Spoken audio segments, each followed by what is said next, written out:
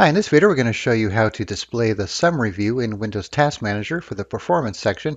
So if you right click on your taskbar, go to Task Manager, it'll bring it up, and then over here you have your categories. If you can't see them, you can click on these three lines here, go to the performance section, and then you have your CPU, memory, disk, and Ethernet settings here. If you have more than one hard drive, you'll have more than one disk setting here.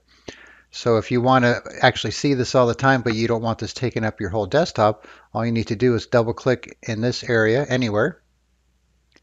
And now you can see you have a summary view. And then you can shrink it down if you want to. And then if you right click, you could hide the graphics.